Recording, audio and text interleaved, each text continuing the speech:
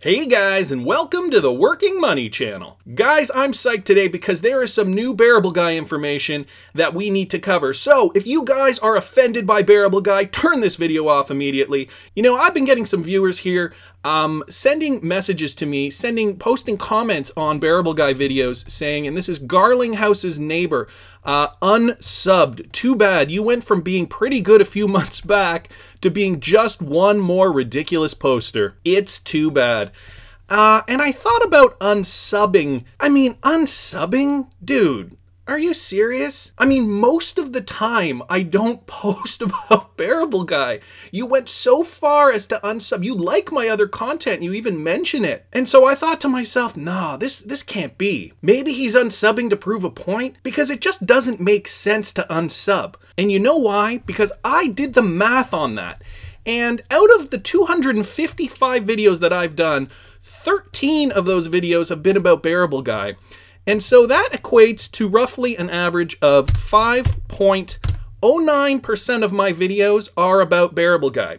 95% approximately are not about Bearable Guy. And so to unsub from a channel where you believe the content is generally pretty good, and yet you're unsubbing because you're angry that I'm posting a Bearable Guy video every now and then? I don't know, seems like he just wrote this because he was feeling angry.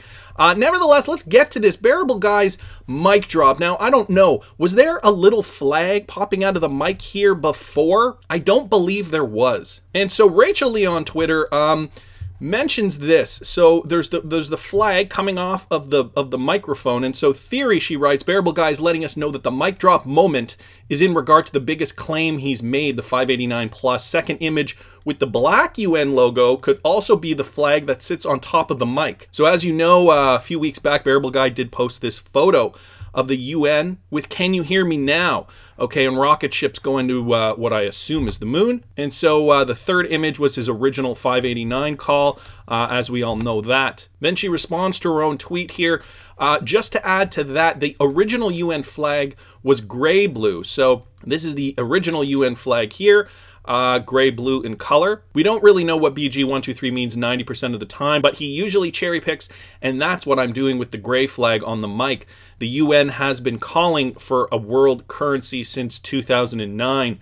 Google it, and so that's a possibly a topic for another video. Nevertheless, it's so hard to see, and that even makes it smaller. I can't see if that is the UN flag or not. It does look slightly blue-gray in color, but what I really think is interesting was when we talked about this briefly yesterday, the Mastercard takes on Visa and how they are now in competition to purchase Earthport.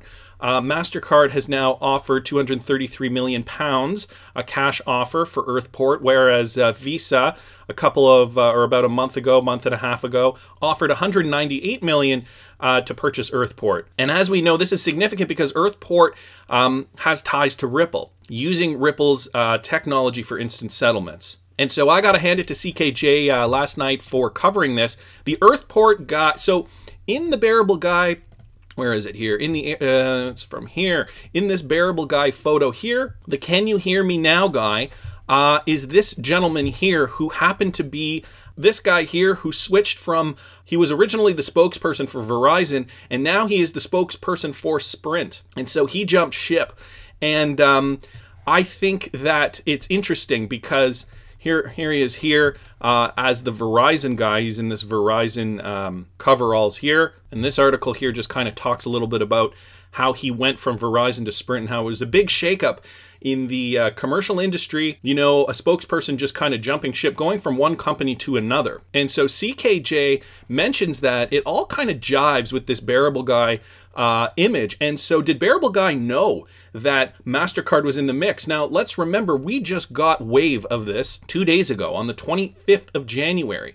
And Bearable Guy posted this pic weeks and weeks ago, before we even knew that Mastercard was in the mix, before we even knew that there was something else brewing with that Earthport deal. We had only heard that Visa wanted to purchase Earthport. And so more info just confirming that Bearable Guy knows things before they are released publicly. So CKJ got as far as this. And so I found a photo here. This is the guy from his Verizon days, and sure enough, Here he is promoting Sprint, as we saw in this article as well. But guys, one thing I did not see, and I don't know if CKJ covered this or not.